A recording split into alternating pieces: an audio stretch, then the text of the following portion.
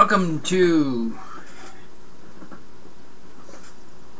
another behind the scenes for Oncoming Storm Studio. Okay. Getting lots of questions on what I've been up to, and bear with me.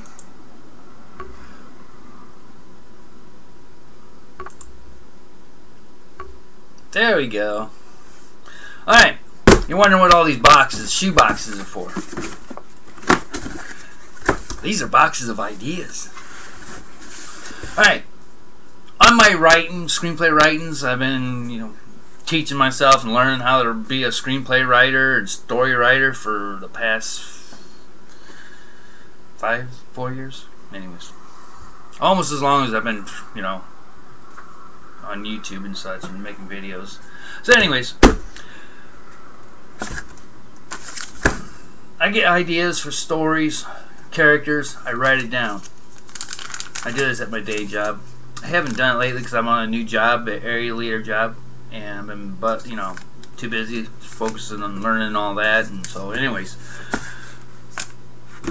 as you can see, all sorts of good shit. Even got some, design ideas for logos and such for filmmaking. Alright.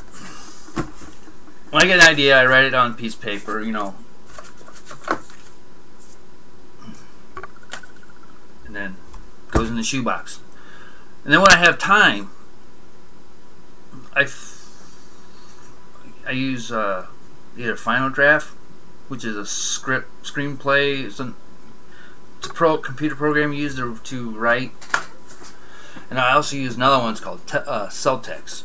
That's an online cloud-based one. I use that a lot too for my screenplay writing. So where I'm at on the screenplay writings is this. I've got 3 scripts: a feature, a short, and a TV pilot. Got them all entered in the contests, page awards, and script pipeline. Yeah, and it wasn't cheap. The entrance fees were, well, let's just say total altogether, I probably got about $500-600 in entrance fees. But I will get valuable feedback from the judges, and more than that, some of the judges are Disney studio execs. So if I don't win, I'll be disappointed because the grand prize is $25,000 for 2 of the categories. I think the short screenplay contest is like $1,000 grand prize, maybe $5,000, but the other 2 are $25,000. So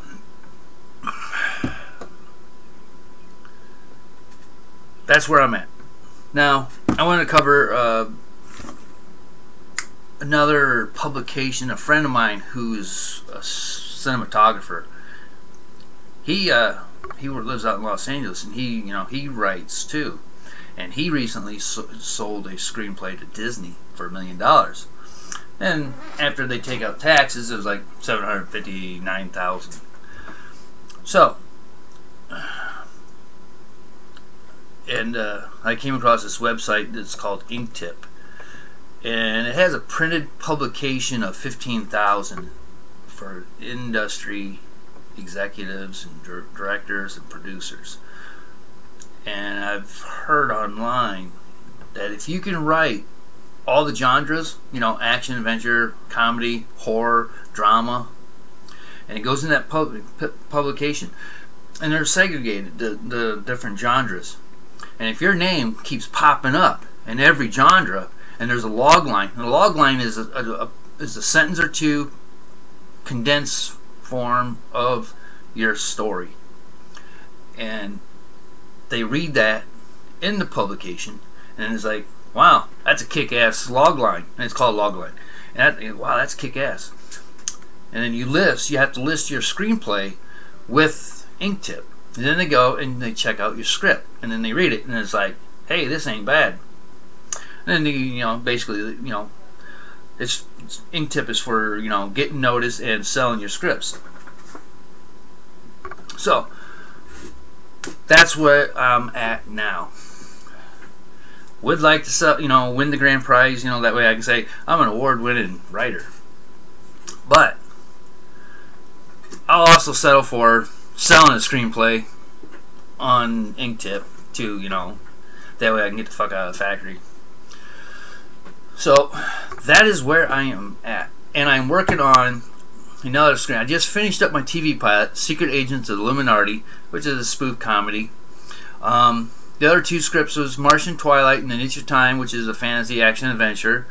That was my first feature, finished, not my first story. The Green Fairy is a short script, and that's entered in a contest as well.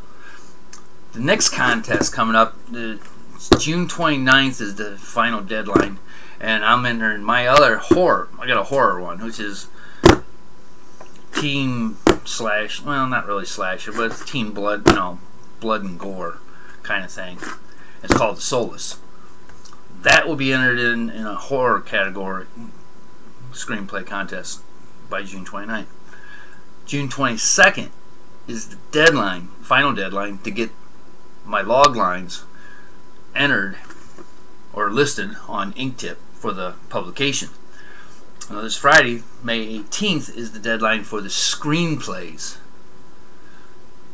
So I don't think I'm going to make the deadline for the fourth script, but I will get the three scripts: the short, the feature, and the TV pilot, and those go for 3 months. X amount of dollars for 3 months. I think it was like $150, $140 for 3 months for 3 scripts.